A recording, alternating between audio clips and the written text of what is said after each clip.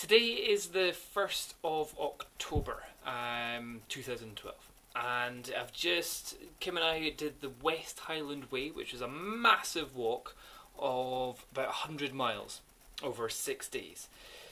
Over 100 miles actually, and each day we're doing about 17 to maximum was 25 miles a day over pretty tough ground and all that.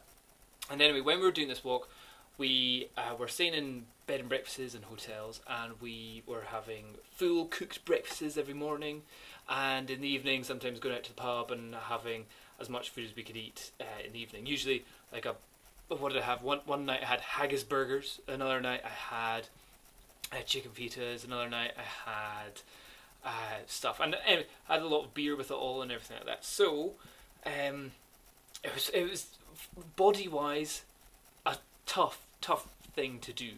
My knees were sore every evening, my ankles were swollen at the end, and one still feels bruised, and I obviously wasn't able to do any fasting. So we'd always have the breakfast in the morning, because you're going to be walking for 20 miles for about 7 hours, and all you'd have is your little rucksack with a Nutri-Grain bar in it, and maybe some cheese strings, and maybe some croissants, you know, kind of just snack food to have along the trip. And my body definitely hasn't responded well to what you'd call this is long, slow distance exercise. Really, I think I've got piles of spots all over my chin, and I feel a bit fatter. I look a bit fatter. Weighed myself today, 84.1 or 84.4 kilograms. I'm like, wait a minute. Each day I was burning nearly 2,000 extra calories on top of my resting metabolic rate. Wasn't eating anything in between breakfast and dinner time apart from snacks, and yet I've gained weight and fat. It's like, if there's anything that was more of a kind of example of your body loves high intensity stuff, you know, if you want to burn fat, high intensity. If you want to get rid of fat again, it's fasting in the morning. It works for me. My body really goes well with that kind of stuff. The long, slow distance of 20 miles a day, 7 to 8 to 9, once it was 10 hours worth of walking, and that just buggered me. I was just so sore every night, and it was just not good for my body. So that has told me, right, time to just, you know, hardcore, high intensity and fasting is what my body works with and what my body responds to positively. So just now, 84.5. Let's just round up, 84.5 kilograms. This month I'm going to try and really drop that weight while still doing all my weights. So cardio is just going to be high intensity, like sprinting on the running machine, going mental on the rowing machine, skipping, doing my UFB 1, 2s and 3s. Weight wise, I'm just going to be pounding the weights.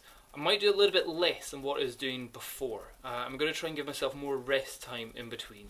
So maybe do 5 days of actual training with weights. So the other days when I'm in the gym, it'll just be kind of light weights, just more high rep stuff, and we're just waking up the muscles to the exercises which I'm going to be doing the next day. So let's say on a Monday, today I did squats, and they're tender. I obviously won't do squats until next week, but I will do some squats in between. So I'll be doing maybe just a light day, maybe like 40 or 50 kilograms, just a couple of reps, couple of sets, just to remind my muscles this is what you're meant to be doing. And maybe just working on stuff like technique, like hang cleans and jerks and stuff like that. So I'm going to try that, and I'm going to try and drop my body weight and try and get ripped again, and try and go for, once again, the most ripped I've ever been. So the lightest I got to was 79 kilograms.